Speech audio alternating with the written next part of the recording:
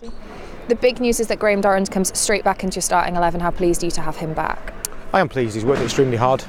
We've missed his experience, we've missed his craft. I thought it was a bad injury for him to sustain, and we need to be careful with him, but I think he's more than justified his place from what I've seen in training.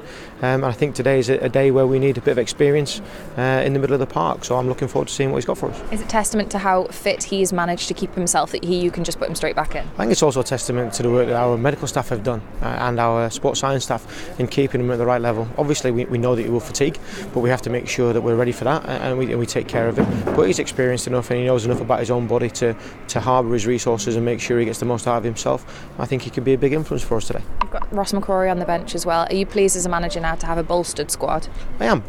We've got competition for places, we've got physicality, we've got Ross obviously is a little bit different from the guys that we've had in the past, and I believe we've missed him, just as we've missed David Bates. So we need to make sure we reintegrate these guys as quickly as possible.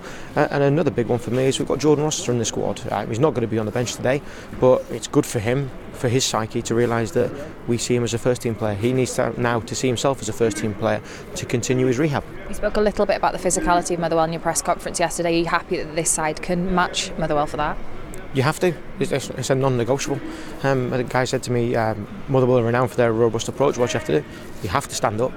The players have to stand up and take account of what's going to happen to them. If they don't stand up to it, you need to understand what they're going to bring and deal with it. I believe they can deal with it, but once again, once they walk over the white line, it's up to the players to take that responsibility. And are you seeing an attitude from your players in training this week that they can bounce straight back and get that win again? The focus has been there, the quality's been there.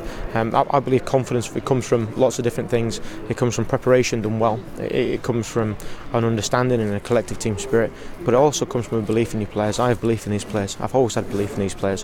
One bad result won't change that, and I do believe they're in a good place to go and get right back on the horse as we've put it and get back in the game and go and get a positive result for us.